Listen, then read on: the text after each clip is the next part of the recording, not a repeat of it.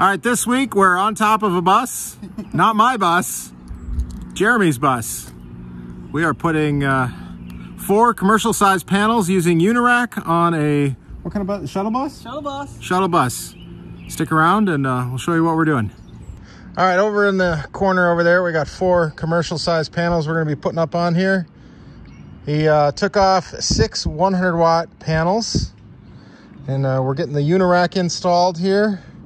He also went through the trouble of putting a fresh coat of Henry's Tropicool on here. It looks great, because these are bifacial panels. That's gonna help out. Got the mini split in the back. We're doing a bunch of other stuff down in the bay as well, but yeah, we're using these, well, we got one here, I guess, installed. A couple of these feet that are pretty cool. They pretty much seal themselves on there. We'll probably put some Dicor all the way around them just to be safe. But this Unirac is really nice. I'd like to do it more and more. I'd like to even try it on just some normal RVs as well, because then you can get over the little vents and stuff, maybe. On that one, I used Unirac, or not Unirac, sorry, Unistrut. If I was doing it today, I don't know actually which I'd use, but this is super light and I like it. But Jeremy's paying me to get this done today, so we better get back to work. Yeah. All right, Jeremy here. He did me the pleasure of, he took care of putting Dicor around all these feet here. Did a great job.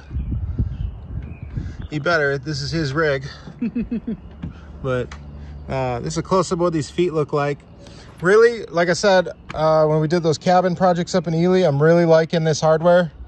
It's almost like it was made for solar, really, because it was.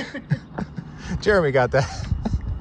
Come on, some of you slower on YouTube, you're still not sure what we're laughing about. Okay.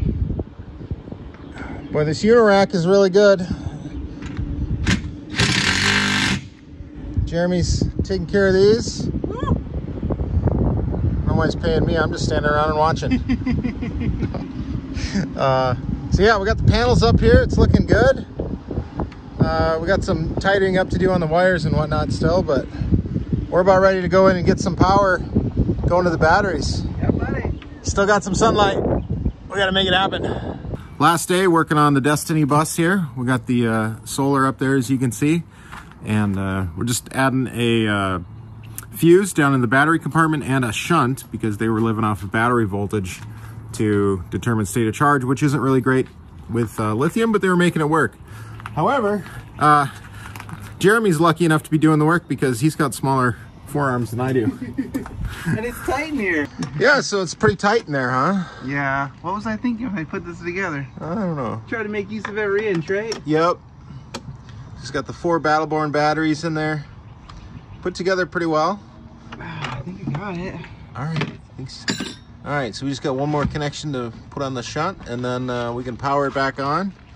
We're not doing a servo in this one, so it's all VE Bluetooth network is how everything's going to communicate. But we're already making good solar. We'll take a look here in a minute. So inside here, let's go over some of the updates and changes we made. This is where they have everything put in here, and we don't have a lot of room. We ended up going with these DIN rail style breakers, in partly just to save space, because we didn't really have room for much else, and it's convenient. So we're running the MPPT 150 by 70 chargers into these 125 amp breakers, and then the solar into the 32 amp breakers. So that's how we're controlling and protecting those. We also ended up doing a bus bar system and an upgraded disconnect switch just to keep everything cool. And then we also added a temperature controlled fan just to exhaust air out of here. They already had the venting in here, which looks great, but we just made it work a little bit more, or made it work a little bit more better. Then the last thing we're trying to track down right now, other than updating the firmware on here, is it doesn't want to charge fully. It keeps wanting to go into float mode too quickly. And we believe what's going on there is the voltage sense is a little bit off, and that does happen. So what we're going to do is use the V-Sense inputs here to give the Multi-Plus a dedicated voltage sense, because sometimes the voltage here can be different than by the time it hits the bus bars or the eventual batteries. So that's what we're going to do next. It ended up not being the V-Sense on the Multi-Plus, but an issue with the VE Bus Bluetooth smart dongle. Sometimes that will show a higher voltage reading and throw things off. So that's something to look out for.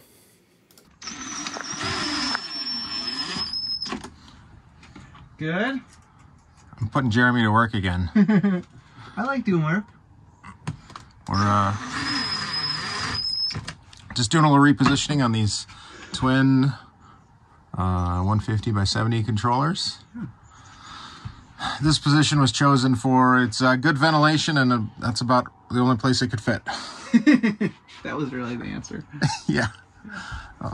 You guys got a great place here. Thank you. You put together. We tried hard. It's our first build, but came out pretty good. All right. Well, I don't know. I don't think we got a whole lot left to do. No?